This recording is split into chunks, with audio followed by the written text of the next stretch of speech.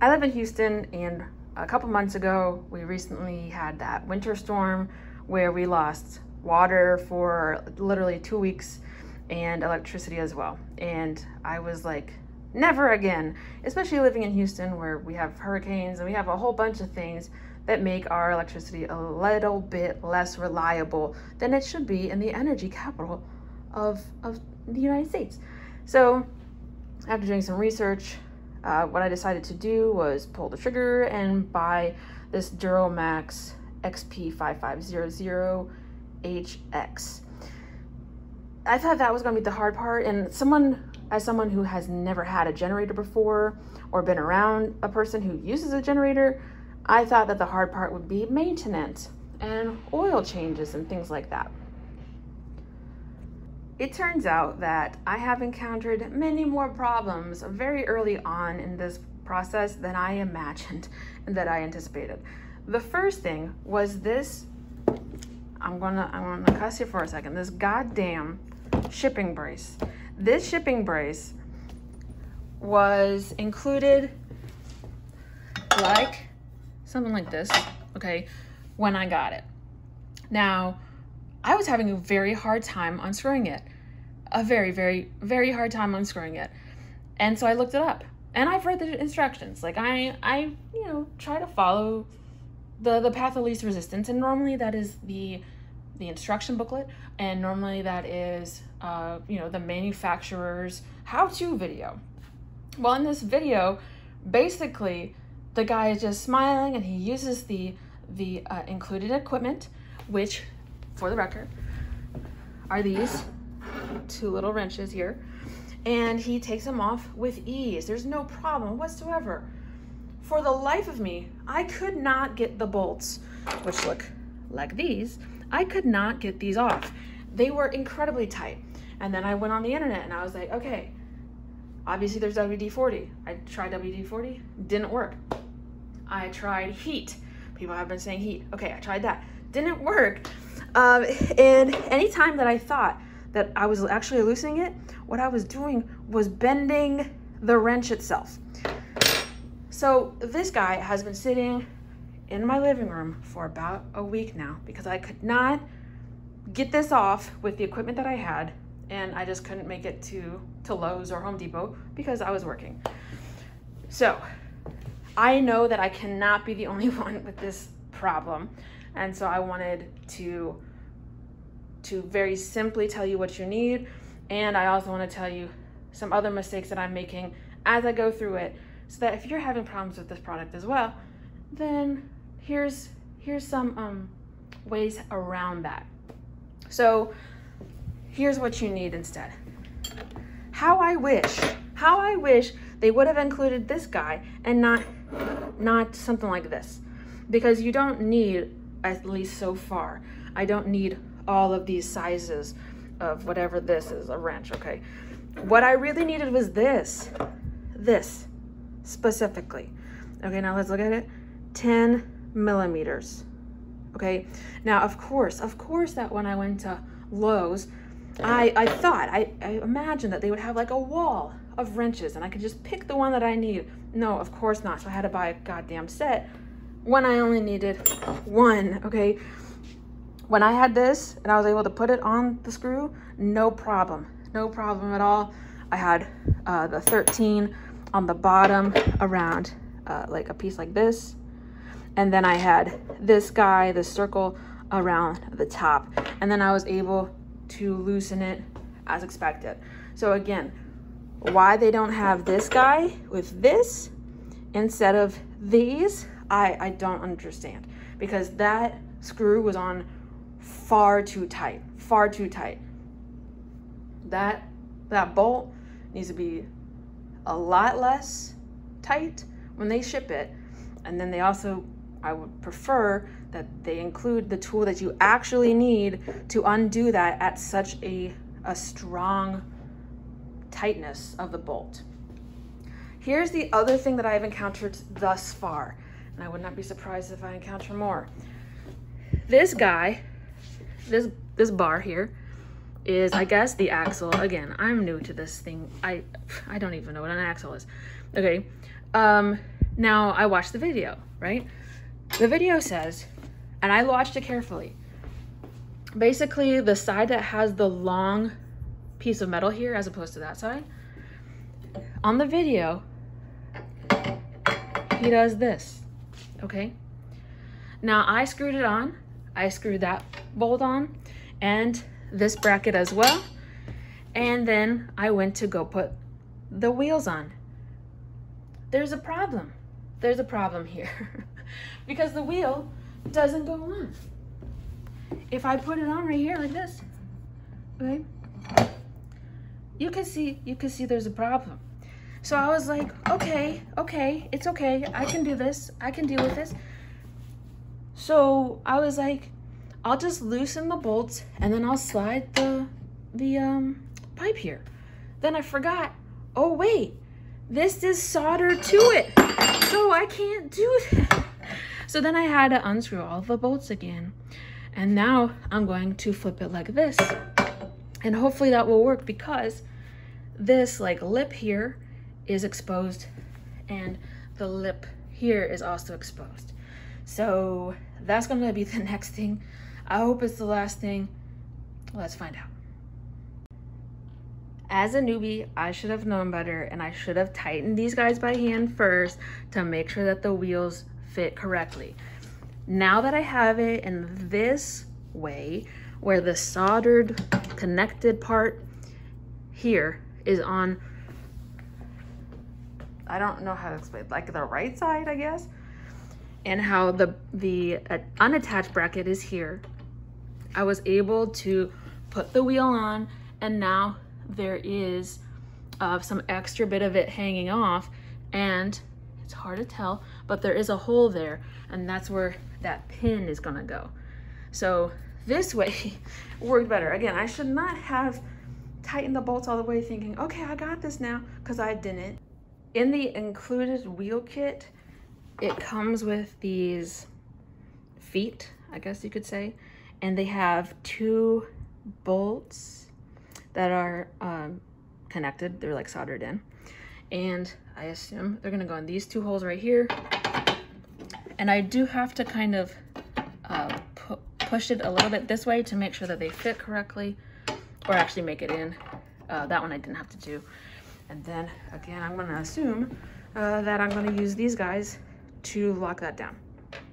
On the video on YouTube, this company, when they have their setup video, their instructions for doing the wheels are a little bit different. Now this is gonna be a total newbie thing because I am a newbie. I don't know anything. I will be the first to admit I know pretty much nothing when it comes to these kinds of things and like handiwork. I'm learning, but I'm still a beginner.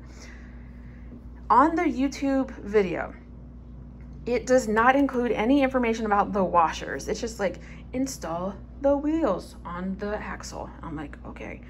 And so I almost put in the pin, but I didn't, thankfully.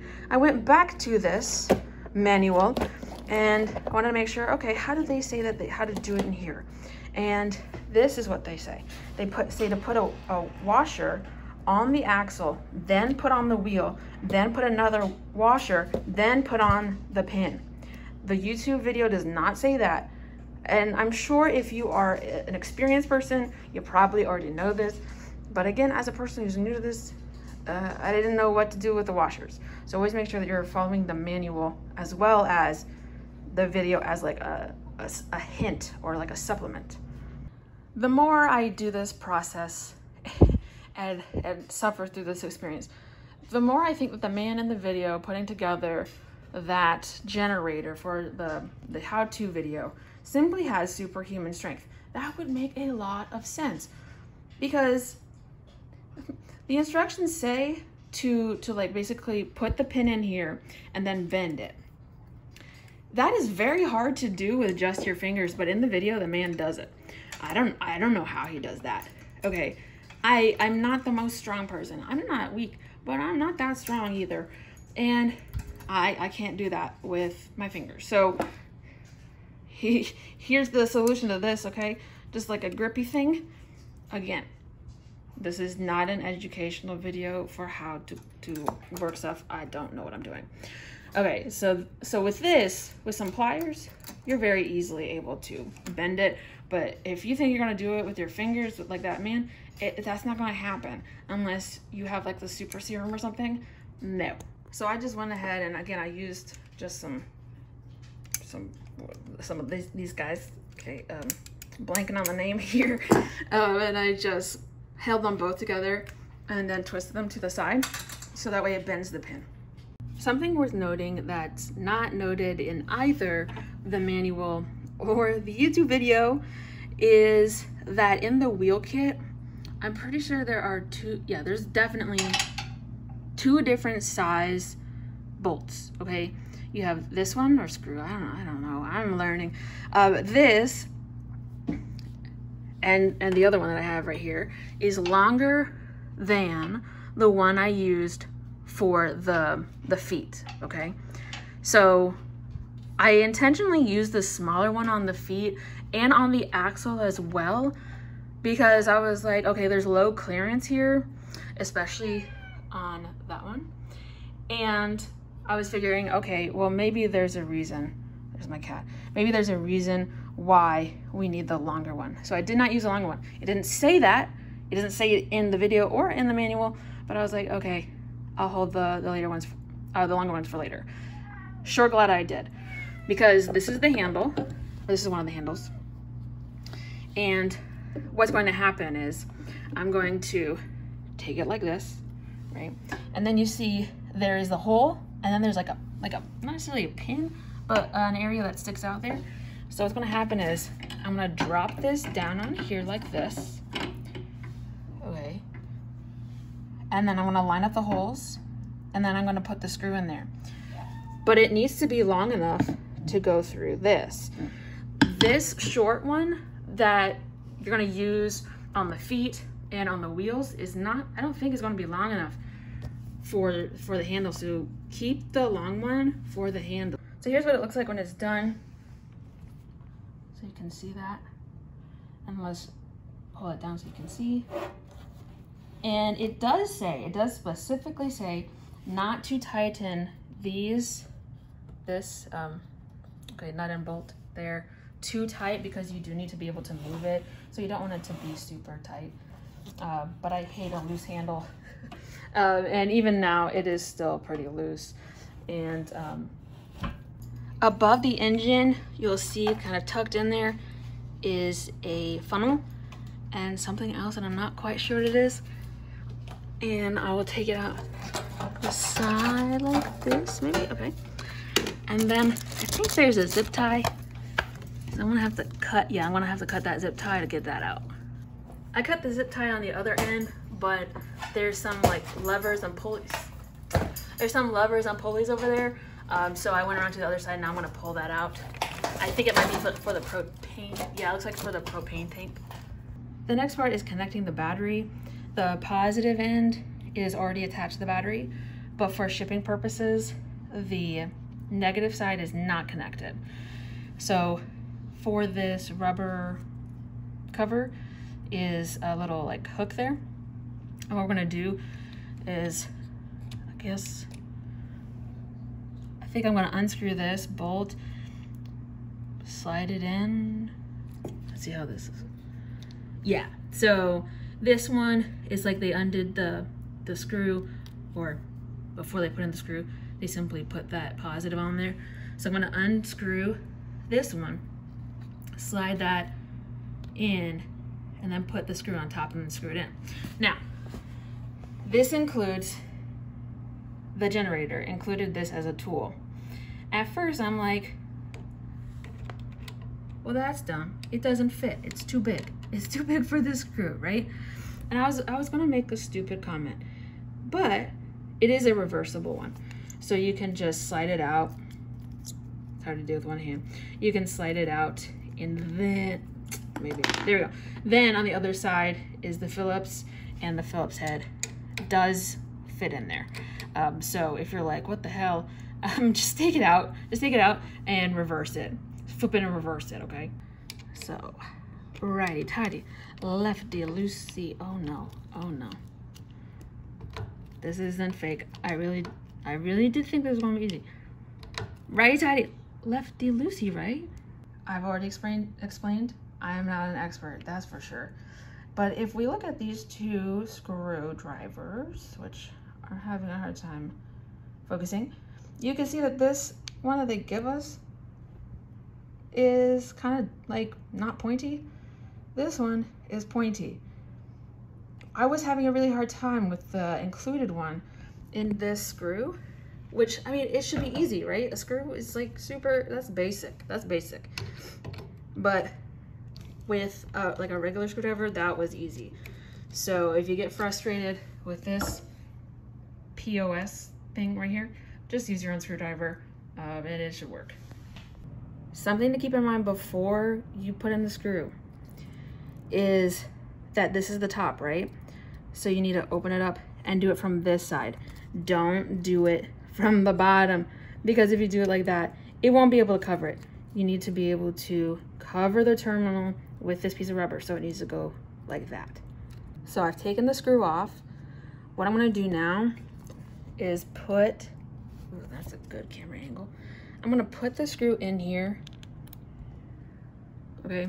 And then I'm gonna put it through here, put the nut on the other side, and then tighten it.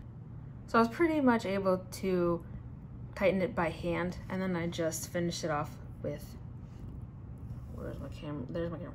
The real screwdriver. And so now there's this rubber thing on top, which is going to protect that terminal, hopefully, yeah. And now the battery is connected. The last step in the manual, at least for now in the setup, is oil. I don't really want to do that at the moment because I'm going to put this in storage. I just wanted to set it up to put it in my shed. Those are all of the problems I encountered before I even started this thing.